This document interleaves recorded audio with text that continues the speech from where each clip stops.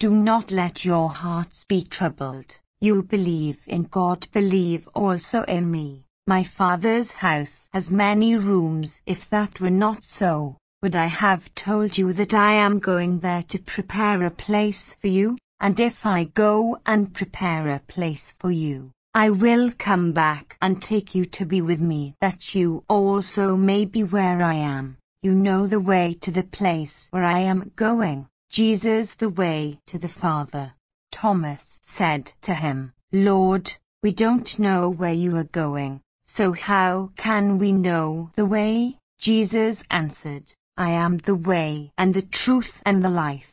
No one comes to the Father except through me. If you really know me, you will know my Father as well. From now on, you do know him and have seen him. Philip said, Lord, show us the Father, and that will be enough for us. Jesus answered, Don't you know me, Philip, even after I have been among you such a long time? Anyone who has seen me has seen the Father. How can you say, show us the Father? Don't you believe that I am in the Father, and that the Father is in me? The words I say to you, I do not speak on my own authority. Rather, it is the Father, living in me, who is doing his work. Believe me when I say that I am in the Father and the Father is in me, or at least believe on the evidence of the works themselves. Very truly, I tell you,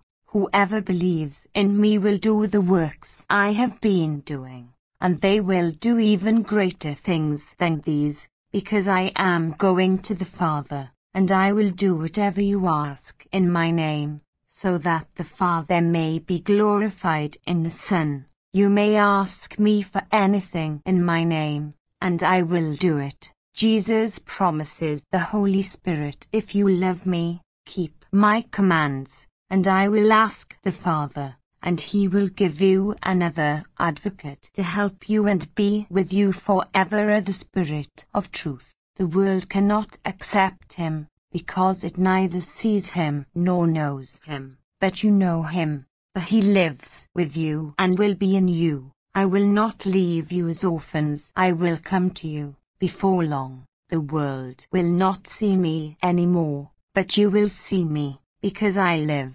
You also will live. On that day you will realize that I am in my Father, and you are in me, and I am in you. Whoever has my commands and keeps them is the one who loves me. The one who loves me will be loved by my Father, and I too will love them and show myself to them. Then Judas, not Judas Iscariot, said, But, Lord, why do you intend to show yourself to us and not to the world? Jesus replied, Anyone who loves me will obey my teaching. My Father will love them, and we will come to them and make our home with them. Anyone who does not love me will not obey my teaching. These words you hear are not my own, they belong to the Father who sent me. All this I have spoken while still with you, that the Advocate, the Holy Spirit, whom the Father will send in my name, will teach you all things and will remind you of everything I have said to you. Peace I leave with you, my peace I give you. I do not give to you as the world gives. Do not let your hearts be troubled and do not be afraid. You heard me say, I am going away and I am coming back to you.